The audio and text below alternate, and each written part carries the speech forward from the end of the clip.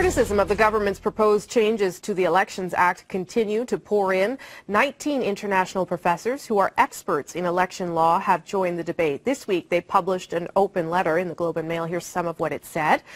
It said the following: Canada's international reputation as one of the world's guardians of democracy and human rights is threatened by passage of the proposed Fair Elections Act. We believe that this act would prove to be deeply damaging for electoral integrity within Canada, as well as providing an example which, if emulated elsewhere, may potentially harm international standards of electoral rights around the world. This comes on the heels of a similar letter published this month by 160 Canadian professors. So why do these international scholars care about proposed election law in Canada? And why do they say the bill would undermine the integrity of Canada's electoral process? Joining me now is one of the professors who wrote this letter. Andrew Reynolds is from the University of North Carolina. Good to see you, Andrew Reynolds. You and 18 other professors wrote this open letter that was published in Canada this week. How did this come about?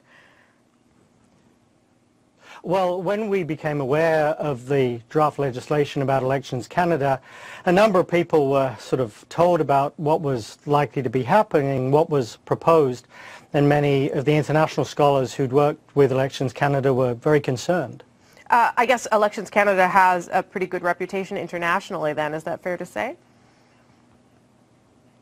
I think Elections Canada is the preeminent example of a successful elections administration body.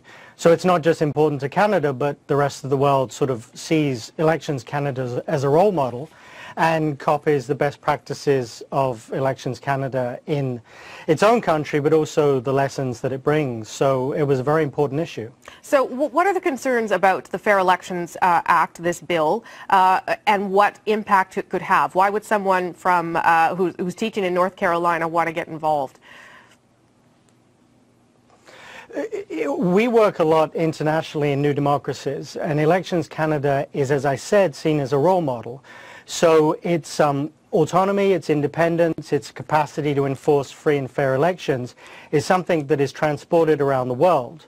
Now, this legislation would severely do damage to the autonomy, to the independence, to the capacity of Elections Canada to manage good elections. Mm-hmm. So people were very concerned that the legislation would actually have a knock-on effect to newly democratizing countries. What do you mean? Do you think that it might send them a message about how you actually have to hold an election? I think it sends a significant message. The challenge that many democracy advisors are faced with in the field is to persuade new governments that they should set up independent, autonomous election authorities to be able to conduct legitimate elections. When a democratic, established democracy in the West, like Canada, seems to be curtailing its own ability to do that, it sends a very poor message to new countries in the Arab world, in Africa, in Asia, who are attempting to move from authoritarianism to democracy. What do you think is the most egregious part of the bill as you see it? There's lots of different changes around what the chief electoral officer can say and do. There are changes around how voting happens. There's lots of changes there. Is there anything that is particularly worrying to you? I think both the curtailing of autonomy and also the capacity of Elections Canada is a deeply disturbing trend. I think the changes to voter registration, your ability to vouch for others at the polls is also disturbing. But to me, the biggest issue is the problem in curtailing the administration's ability to be autonomous and independent and actually to root out bad practices in Canadian elections. So you mean investigations, or do you mean being able to speak about elections or promote democracy? I think there's a raft of things in this bill that curtail the administration's ability to find problems and deal with them. Now, it's something about communicating with the public. It's also about issues of being able to have oversight over areas, and it's also about your ability to talk to the public beyond issues of just logistics.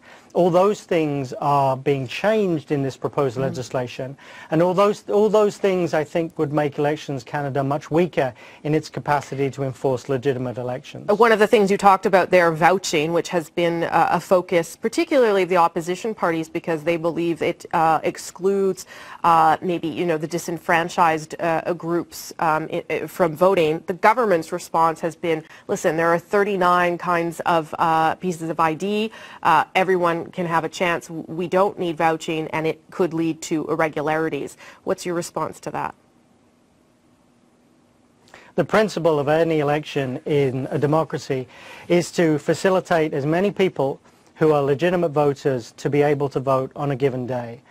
There's almost no evidence to show that vouching is a window to voter fraud.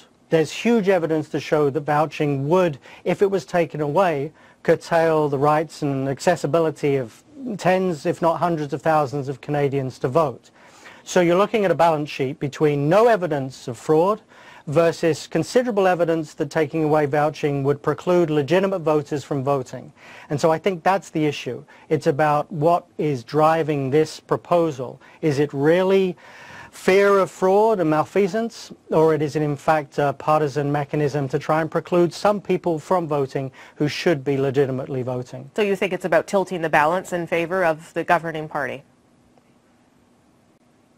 In every case that we've seen a similar type of proposal, it has been about tilting the balance in favor of a given party, just as it has been in the United States. Finally, let me ask you, there's an awful lot of opposition to the bill in this country. The government at this stage has said, we may make amendments, but doesn't seem to be backing down. Do you think that this letter of international experts and academics will have any impact?